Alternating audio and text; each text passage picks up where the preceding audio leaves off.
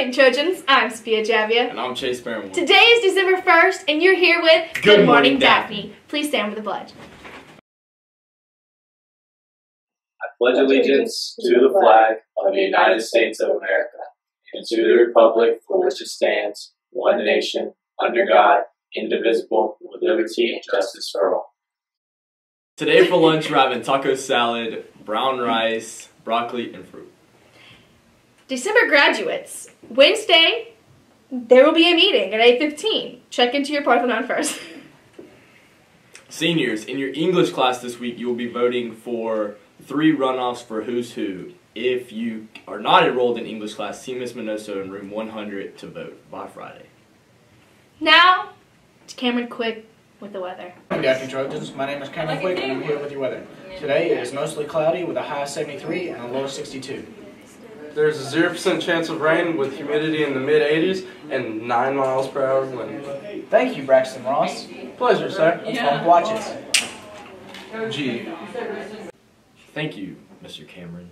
Now, to Emily with birthdays. Happy birthday to Skylar Ayers. How old are you today? 16. And a fun fact about her is she laughs really weird.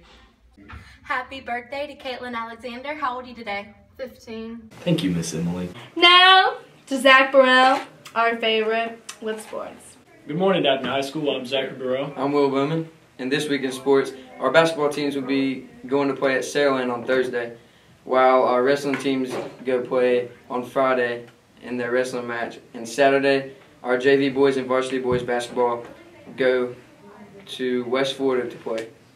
Congratulations to Coach Hunter and both our swim teams as they were runner-ups in sectionals.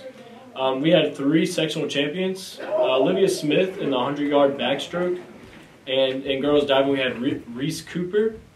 And in the girls 400-yard relay, a team consisting of Mary Catherine Stewart, Olivia Smith, Emmy Smith, and Rachel Sues also were sectional champions. There's a golf meeting today in Coach Hunter's room. Thank you. Thanks, Mr. Sportsman. Chase, what's the fact of the day? Well, the fact of the day is that medical research has concluded that some tumors can grow hair, teeth, and skin. What? That's crazy. That concludes our show. Thank you for joining us this morning on Good Morning Daphne, brought to you by Daphne News Network. Have a great day and have a merry holidays as it is December 1st.